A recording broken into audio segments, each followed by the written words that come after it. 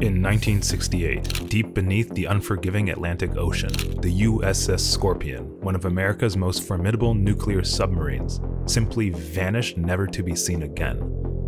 Known as the Scorpion Incident, it would become one of the most haunting chapters in the annals of naval history.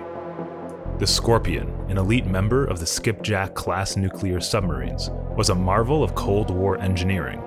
Sporting a revolutionary teardrop-shaped hull, the Scorpion was built for silent speed and stealth, slipping beneath the waves undetected by enemy sonar. Its nuclear propulsion meant it could stay submerged for extended periods of time, operating in complete silence far from American shores.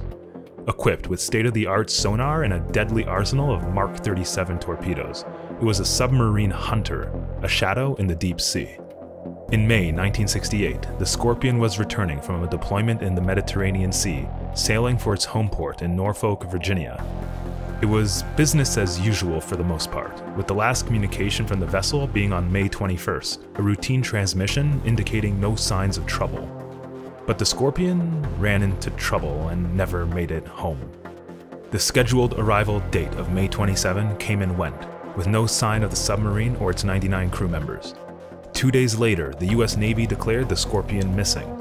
The chilling news set off one of the largest search operations in naval history, with an armada of ships and submarines scanning the vast Atlantic for any sign of the lost vessel. It took months of relentless searching before the wreckage of the Scorpion was found. And in October, the US Navy's oceanographic research ship, the USNS Mizar, located the shattered remains of the Scorpion, resting eerily in more than 10,000 feet of water, about 400 miles southwest of the Azores. This discovery sparked a flurry of questions. What had caused the Scorpion to sink? Was it a technical malfunction, a torpedo misfire, or perhaps an explosion? A subsequent investigation yielded theories, but no concrete answers. Even to this day, the exact cause of the USS Scorpion's sinking remains shrouded in mystery.